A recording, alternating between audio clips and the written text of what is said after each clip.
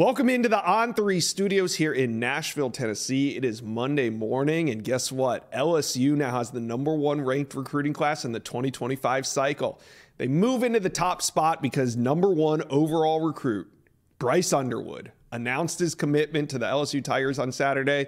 We're going to cover it all on the show. We got a lot to cover. I'm excited about it. We're going to get going here in a minute, but do me a favor. Hit subscribe to the On3 Recruits channel. Look at this. We're almost to 40K. You guys can help us get there. Hit subscribe for me, please. All right. Where do we want to start? Let's start with the All-American Bowl out in San Antonio, which was played on Saturday. You guys know how the game goes. It's split East-West. West won the game 31-28. A ton of talent out there all week. And Charles Power, On3's Director of Scouting and Rankings, he was out in San Antonio, and he has a top performer list. But before we cover that, let's talk about some of these big announcements. They took place during the second half of the All-American game. Two big commitments that we've been waiting for. We've been covering it for the past few weeks. Who am I talking about? Well, I'm talking about number 48 overall cornerback Zay Mincy. The question was, could Florida teams keep him in? Florida State, Miami, all involved. Florida, Miami, maybe a little bit out in front of Florida State. But in the end, Alabama starts trending. It started happening about last week around this time. Some picks started going in, and the word was Zay Mincy was leaving the state of Florida, and on Saturday, he committed to Bama. Great get for them. Rangy, versatile corner heading to Tuscaloosa. Now, the other big commitment we were watching was number 188 overall running back Daniel Hill. And guess what? He chose Alabama over South Carolina and Mississippi State. He goes 6 foot, 235 pounds, big back from Meridian, Mississippi. Going to be really interested to watch him develop in Tuscaloosa as well. So Daniel Hill and Zay Mincy both commit to the Crimson Tide. But of course, that wasn't the biggest news of the day. The biggest news, though, was overshadowed by #1 QB and the #1 overall player in the 2025 class, Bryce Underwood, committing to LSU. Now, that wasn't at the game, so let's get back to the game. Now, Charles Power put together a top performer list. You see it right here. Overall MVP, TJ Moore, he's heading to Clemson, dominant wide receiver. Really put on a show all week during practice, capped off with a sensational showing in Saturday's game. Very productive at 6'2", 195 pounds. Elite ball skills, natural hands, great route runner, going to be a versatile weapon in that Clemson offense. And then, of course, at number 2, Jeremiah Smith entered the week as the top-ranked player. That's not going to change. He lived up to the hype. 6'3", 210 pounds. Looks like he was built in a lab, and he didn't have a whole lot to prove, but when he got out to San Antonio, he was taking a ton of reps and worked hard all week. That's what you like to see out of the #1 overall player in America. Number 3 on the list, offensive lineman Cooper Cousins. He was dominant all week. He's heading to Penn State, physically dominated during the one-on-one, showed great burst and power off the line. He's a great pickup for James Franklin in that staff up in Pennsylvania. Number 4, safety Coy Parrish. Now, there's a lot of buzz around his name over the last couple weeks because he's committed and ended up signing with Minnesota. But Ohio State got him on a late visit. Florida State got him on the visit right before the dead period, but he ends up signing with Minnesota. A great get. Now, he had a diving pick on the goal line, a bunch of pass breakups, showed he's a playmaker in the secondary and was flying around. Just an all-around fun prospect to watch throughout the week. And then number 5, edge Deshaun Warner. He's heading to Kansas, one of the most dynamic pass rushers out in San Antonio. Quick off the ball, had great moves, picked up 2 sacks in the game. A stock-up type performance from him, already ranked in the top 200, so we'll see if he can move up. At number 6, you got safety Aaron Flowers heading to Oregon. 7, Zay Mincy, who committed to Alabama. Edge Marquise Lightfoot looked excellent. He's heading out to Miami. Cornerback Zabian Brown, Alabama in Kingston. Viliamu Asa, linebacker, headed to Notre Dame. That rounds out the top 10. Now, comment section below. Who do you think? Who was the best of the best out in San Antonio? Who was your top performer? Let me know. Comment section below. All right. After the game ended, it cleared the way for what everybody's been waiting for. It wasn't at the game, like I said, but it was in Belleville, Michigan, at Bryce Underwood's school. I'm sure everybody by now has seen it. Underwood committed to LSU. We'll have Shay Dixon from the Bengal Tiger on the show to talk more about it. But, man, LSU off to a blazing hot start in 2025. Wide receiver DeCorian Moore, the number 1 wide receiver in America in the 25 class, he committed to LSU about 2 months ago. Then last week, it was Harlem Berry committing to LSU, the number 1 running back in America. And that just paved the way for Saturday. The number 1 quarterback in America, Bryce Underwood, commits to LSU over Colorado, Michigan, Alabama. There was others, but this one was LSU's to lose down the stretch, and they are now currently sitting at number 1 overall in the On3 2025 industry rankings. So great show coming up. We're going to talk more about it with Shea Dixon on the LSU side of things. We also have Jeffrey Lee from Auburn Live and Tennessee insider Matt Ray to give us some transfer portal updates. All right, let's get it going. Brian Kelly did it. On Saturday, about 4:30 p.m., the number 1 quarterback in America announced his decision, and Bryce Underwood, he's an LSU Tiger, and now LSU has the number 1 class in the country. But in this video, we're going to find out what is next for LSU. That's why I'm bringing in insider Shea Dixon. But first, LSU fans, what a time to follow recruiting. Hit subscribe for me to the On3 Recruits channel. We're going to be doing this thing all year round. We want you to be a part of it. Hit subscribe for me, please. All right. Let's bring on the man himself, Shea Dixon from the Bengal Tiger. Now, Shea, we're going to take me behind the scenes of this Bryce Underwood recruitment. We know he took visits. We know there was a long-standing relationship, but when did you know? When did it hit you like, hey, LSU is going to land the number 1 quarterback in America?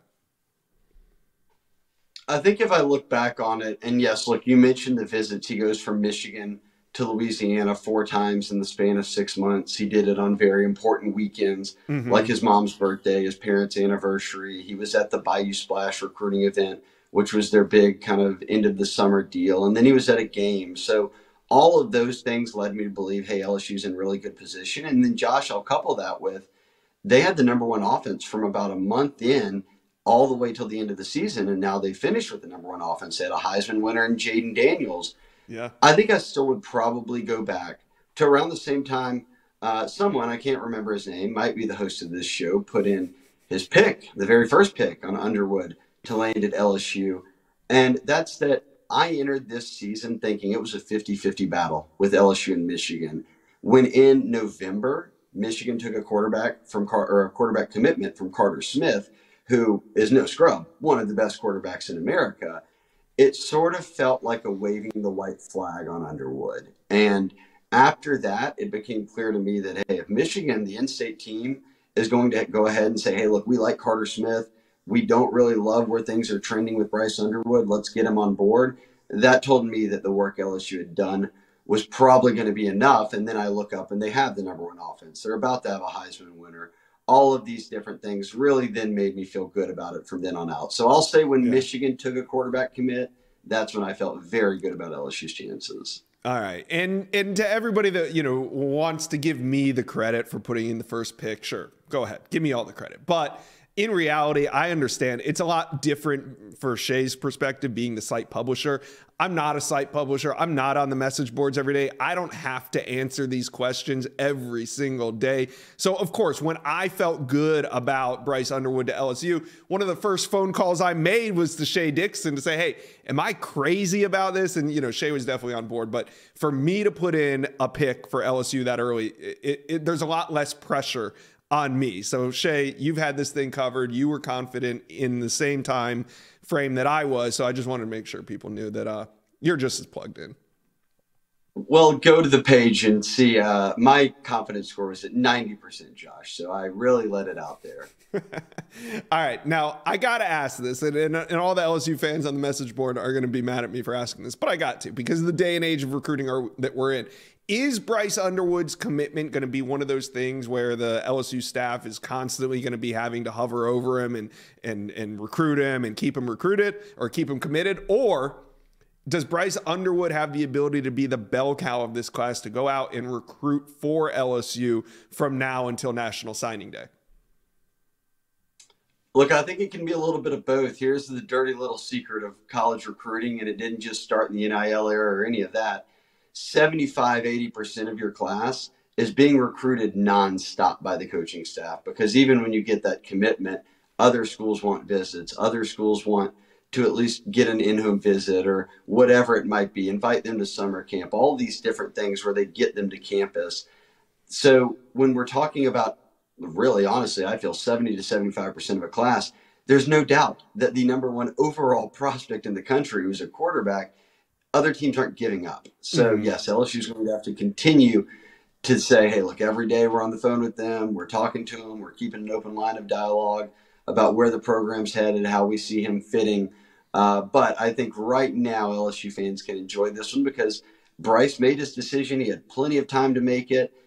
You can say, even though he is the number one quarterback, that quite often when quarterbacks make a decision, they don't usually flip. We have seen instances of it here recently, Sure. but look, Bryce Underwood has said, even after his commitment, he said, I'm an LSU Tiger for life. And I honestly believe that he sees LSU from a personality, from NFL, from a competitive SEC, all these different levels of fit. I think he sees that at LSU. So I would feel good right now about them holding on to him. And yes, we are 12 months out from signing day. Yeah, and you should. Hey, we're in the wake of his commitment. There's no reason right now to be talking about a decommitment or a flip. But when that time comes, we'll be sure to cover it here on the Inside Scoop. All right, moving on. LSU stacking number ones at their position. Number one quarterback, Bryce Underwood. Number one running back, Harlow Berry. Number one wide receiver, DeCorian Moore. But Shay, what is next for LSU fans? Who do they need to get excited about? What recruit is now target number one? I think you turn the focus obviously to defense because you'd like to see some guys get on board, and that's really something we'll figure out with this coaching change. Look, they just named Blake Baker as DC. They still have to fill out an entire defensive staff. So if that's on pause for a second, that makes sense. But Jabari Antoine in Louisiana is the number 2 corner in the country. If there's a position LSU really, really would love to land a guy at that's kind of a 5-star caliber guy, in addition to who they have, it would be at corner. So Jabari Antoine from 45 minutes down the road here in Baton Rouge, over in New Iberia, an hour drive, however fast you go on the interstate, that's your backyard. You should be able to lock up a guy like that. That'll be priority number 1. But then I would just expand to all of Louisiana and East Texas. That's where they've put in a ton of work. It's a deep Louisiana 2025 class. It's a deep East Texas class. So I think if they can continue to build on that momentum, that'll be key. But as I've said many times before, and now that he's on board, what does a player like Bryce Underwood, the number 1 overall prospect in the country, what sort of attention does that draw from other recruits? And that can mean a more national approach to at least a couple of players in this class. All right, before I let you go, let's rewind to 2024. Remember, that cycle doesn't end officially until February 7th when National Signing Day is on. LSU currently sitting at number 7 overall with a big push from Don McKinley. It brought them from number 9 to number 7. Shay, can we see this class finish top 5? What's going on? Is there a big piece of the puzzle still left out on the board? A top 5 finish would probably mean another 5-star, and that's Terry Bussey, who's been committed to the Aggies. And look, LSU flipped 4 A&M commits this cycle, but they still are chasing one more. He's been a standout at Timpson. He's listed as an athlete, one of the best players in the country, and he's still available. Committed to A&M, and Josh, you'll remember, he and Dominic McKinley were 2 A&M commitments who said, I'm not signing early. I want to wait till February to see how things look. Well, Dominic McKinley out of Louisiana has already flipped to LSU, a 5-star defensive tackle. That's 4 players that LSU has flipped out of A&M's class, and all being pretty big ones, including Gabe Relaford, another D lineman here in Louisiana. But you look ahead to February signing day, certainly Terry Bussey jumps out. As I said, an athlete. They could really use him in the defensive secondary. So safety, maybe nickel, one of those positions, but he is a dynamic player.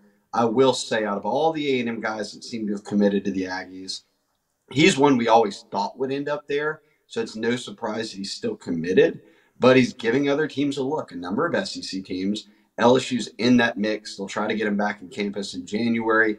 They've already had the official visit, but are they able to shake things up one more time? Because 4 flips from one school is a big, big deal in one cycle. Can they get to 5? We'll see. I still think that Bussey's a guy who wants to be at A&M, but does he see it as a fit there? And I'll say this too, Josh. We'll bring a little coaching stuff into this. Who does LSU hire in the secondary? And could it be a guy whose name's been tossed around, TJ Rushing, who was A&M's safeties coach, who was recruiting Bussey and didn't get retained by Mike Elko and that staff. So there could be more at play here than just Bussey. It's also what Bussey said. I want to see how all of these staffs come together defensively. Yeah. Then I'll make my decision. I think those sort of things are wrinkles that people may not pay attention to, but if it happens or if things fall in certain directions, a team like that can suddenly surge. Yeah, and I certainly see a path for LSU to potentially finish with the top 5 class. What a finish it would be. Already adding Dominic McKinley is huge on the defensive line, but adding somebody like a Terry Bussey, a 5-star athlete out of the state of Texas, would be huge. A lot to follow in the month of January. Shea Dixon, thank you for dropping by today on the Inside Scoop. Yep, we'll do it again soon. Thanks for having me, Josh. Another busy weekend out on the plane, so let's talk Auburn recruiting and recent transfer portal developments. In this video, got insider Jeffrey Lee to break it all down with me. But first, Auburn fans, hit that subscribe button to the On3 Recruits channel. An exciting time out on the plains. Need you to be a part of it. Hit subscribe for me, please. All right, let's bring on Jeffrey Lee of Auburn Live, and we are going to start with some transfer portal talk. Caden Salter looked to be leaving Liberty. He's a quarterback, but announced that he is not leaving Liberty and he is heading back. Now, Auburn sort of tipped their hand earlier in the week with the pursuit of Cam Ward. So what does Auburn do now at quarterback, if anything? It's a great question, Josh. And, you know, I think last time I was on here, maybe a week ago, it didn't look like Auburn was going to go after a transfer quarterback. Right. And I think they tested the waters, obviously, with Cam Ward. They tested the waters, in my opinion, with Caden Salter. They brought in CJ Daniels. And I'm not so sure they didn't sneak in Caden Salter. Now, I haven't confirmed that, but there was a mystery visitor on campus the same day as C.J. Daniels. And, of course, later that night is when Caden Salter announced that he would be returning to Liberty. So what does Auburn do at quarterback? Of the guys that are in the portal right now, I don't see Auburn pushing hard for any of them. It just seems unlikely at this point that they take a transfer quarterback because there's just not any available that I think really moves that ceiling up for Auburn in that quarterback room. Now, for Auburn fans that have been following this closely and for Auburn fans that saw the bowl game against Maryland, they want a quarterback. They want to feel better. They want some hope. They don't have a lot of confidence in Peyton Thorne, and Peyton Thorne in 13 games didn't give them a lot of reason to have confidence. So if Hugh Freeze doesn't add a portal quarterback, there's going to be a lot of eyes on that position come next fall. And, you know, there are a lot of fans that think he needs to add a quarterback. And, you know, fans know more than the coaches, obviously. All the time, especially on the message board. But you will also have that spring window. You also have the spring window for the transfer portal as well. Yeah, and then that's when they brought Peyton Thorne in last year. It's actually in the summer he didn't get here. So he was kind of a late addition. Right. But I feel like if you were going to add a quarterback who isn't familiar with the system, aka Caden Salter, a guy like that who knows Hugh Freeze's system. If you're not going to add a guy who has some background, some history with Hugh Freeze, you'd want to get him in to go through the spring. So maybe he just wants a guy to compete with Peyton Thorne in the summer.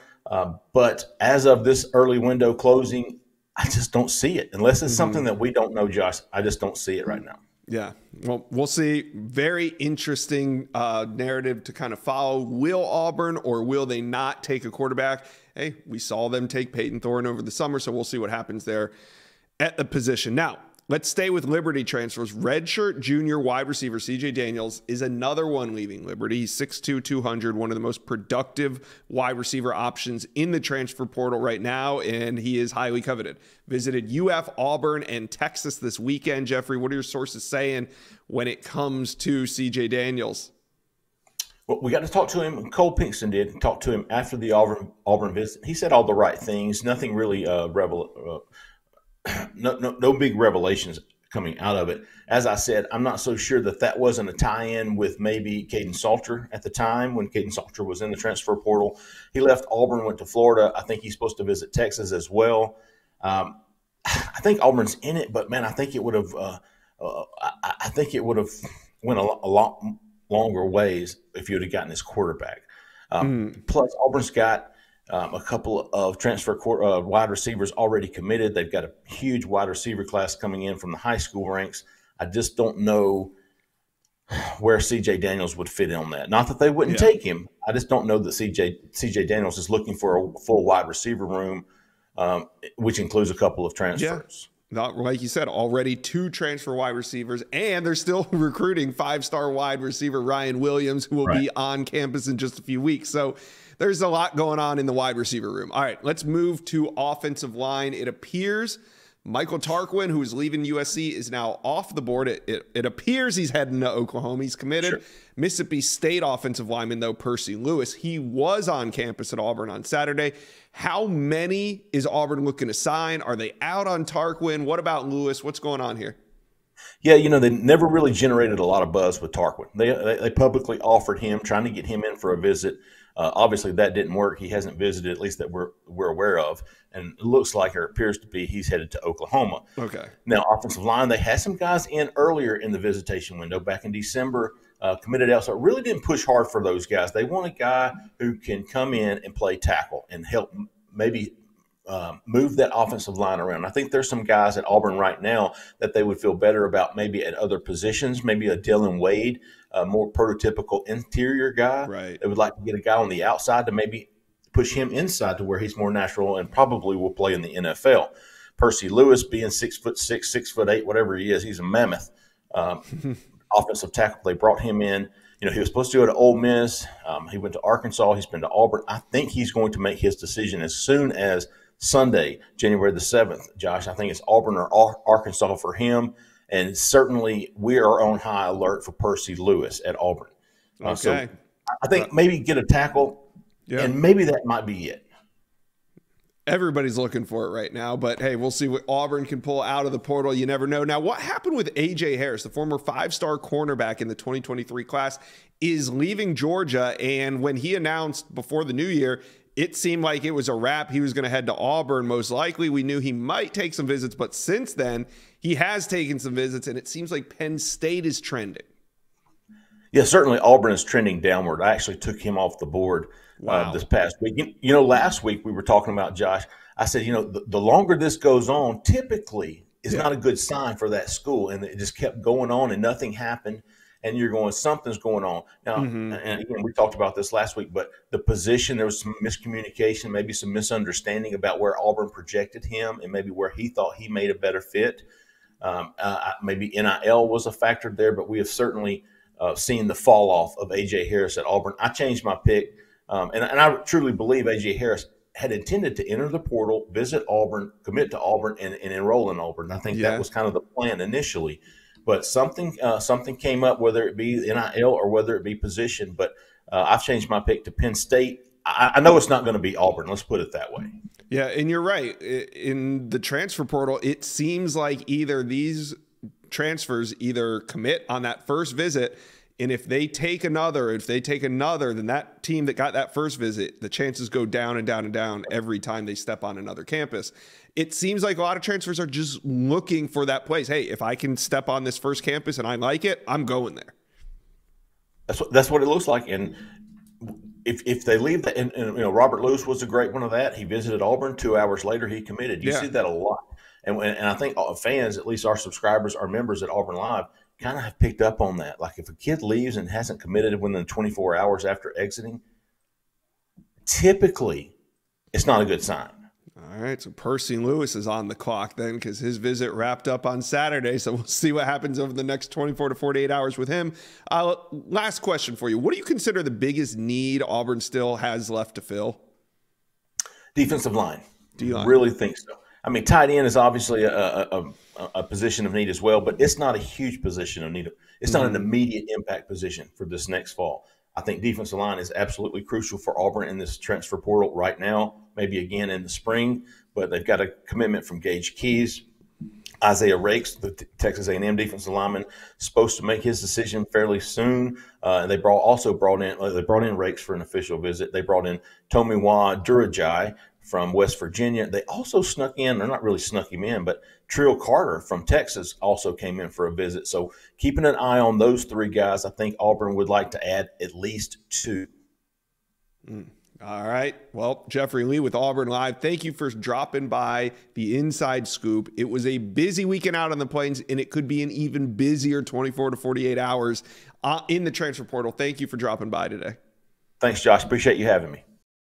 Tennessee is looking for help on that offensive line, and it seems like they're involved in every big name that hits the transfer portal. And this weekend, they had one of the top available offensive linemen on campus, Zalance Hurd, but he wasn't the only one. And I got Matt Ray from VolQuest in this video to talk about some of the major developments happening right now in Knoxville. But first, Tennessee fans, hit subscribe to the On3 Recruits channel. It's recruiting, it's transfer portal. We're covering it 365 days out of the year. Hit subscribe for me, please. All right, let's welcome in Matt Ray. And Matt, we're going to get to Zalance Hurd in just a minute. But first, Percy Lewis. He's an offensive tackle leaving Mississippi State. And I'm hearing some rumors that Tennessee's thought to be involved. What's the latest with him in Tennessee? Yeah, Percy Lewis will be on campus in Knoxville this weekend is the expectation as Tennessee continues to swing, like you said, Josh, for every big-name offensive lineman, especially at the tackle position that goes into the portal here. Tennessee will get their shot with Percy Lewis as several other schools are involved this weekend. But from a standpoint of what he brings to the table, he meshes with everything that Tennessee's looking for in a tackle body. And like I told you last week on the On3 Roundtable, to me, moving forward for Nico Iamaleava, he has the weapons surrounding him. Now Tennessee's got to keep him upright. Yeah, and they're trying to. And, Percy Lewis, I talked to Jeffrey Lee from Auburn Live yesterday, and the expectation was that he might be ready to commit coming off that visit. But you and I know how it goes. If you don't commit in that first 24 to 48 hours after that trip, that window might have closed. So now if he makes it to Tennessee, which we expect this weekend, the Vols do have a good shot here. Now let's talk about somebody else that was on campus, Armaj Reed Adams. He was on campus, but committed to Texas A&M over the weekend. I only ask this, Matt, because sometimes the transfer portal is weird. Can Tennessee still make a play here, or have they written him off to A&M? It doesn't feel like they can make a play here, Josh. I think coming out of that visit, there was a lot of optimism. It went very well. He saw the opportunity that Tennessee presented. But then I think when the family huddled back up, there was a chance to stay in Texas, be closer to his family. And I think ultimately that was the deciding factor for him. All right. Let's get to the headline name here, and that is Zalance Hurd. He's leaving LSU. The announcement came last week, and his first visit is to Tennessee. What are your sources saying, Matt, coming out of this big visit for Zalance Hurd? It was a good visit for Zalance Hurd. I think it was a short window trip because he turned around and got right on the plane and went to Oklahoma. And right now it seems like those are the two programs that this one's coming down to. We'll see where it goes if he doesn't commit to one of those two programs. By the midpoint of this week, I think there's some optimism on the Oklahoma side, and I think some of that probably comes from the fact that they were able to get him, to Norman after he tripped to Tennessee. I think everything went well with Zalance Hurd. I think Tennessee made it very clear what the opportunity is there, but this is kind of a wait and see for the Vols now. It's not a recruitment that was shut down over the weekend. So, again, a big name that you just have to keep swinging on. It feels like a must for Tennessee to land one of these guys here down the stretch. Yeah, Zalance Hurd, probably the biggest name on the board. Why do you think he shuts it down? I mean, he went into the transfer portal probably not even a week ago, maybe 5 or 6 days ago is when he officially hit the portal. Why do you think it comes to an end potentially midweek? I probably misspoke there. Just if he doesn't shut this down here by midweek for these two programs, then where does it go? Kind of in terms of that window, where does it go? For Tennessee, it feels like I think no matter how good the visit went, the further this one goes, the more you lose momentum. Yeah, I get you. As it stands right now, it seems like a two-team race. And like you said, these guys can come off the board after a visit. So we'll see what happens. But I know Ole Miss also trying to get Hurd on campus. Why not? Matt, anybody else on the radar right now that Tennessee's recruiting? Because like I said, if there's a big name in the portal, they're most likely on it. Anybody else Tennessee fans should keep an eye on? Yeah, Tennessee would love to get Diego Pounds to campus. The guy that's been protecting Drake May for the last 2 years. So obviously, why would you not want to get a guy like that to campus? We'll see if it happens. It's felt like it was going to at a couple of points, but right now it's pretty in limbo. So we'll see where it goes. But Tennessee would love to get Diego Pounds to campus. Yeah, and he's the best available right after Zalance Hurd. So Diego Pounds would be a huge get to get him on campus as well. All this offensive line talk. What about Gerald Mincey? I know, he's leaving Tennessee. Well, he's in the portal, but is there a chance they could reel him back in? You never say never nowadays, Josh. I mean, we've seen in this portal cycle guys that announce their intentions to go to the portal, they never make it. They enter, they're back out. I don't see it right now with Tennessee and Gerald Mincey, but again, you never say never. You never know. Kind of where things go with Tennessee as they continue to recruit the tackle position. That could definitely, shake things up if Mincey's still out there and hasn't found a home. All right. Well, all this craziness is hard to follow, but you guys at VolQuest do a great job explaining it all, covering it all. It's awesome. Thank you, Matt Ray, for dropping by, taking a little bit of time on this Monday morning to talk transfer portal on the Inside Scoop. Appreciate you. Yeah, Josh, appreciate you. Thank you for watching. If you enjoyed that content, be sure to subscribe to the On3 Recruits channel. We have a new page dedicated only to recruiting. Go ahead and hit that subscribe button right now.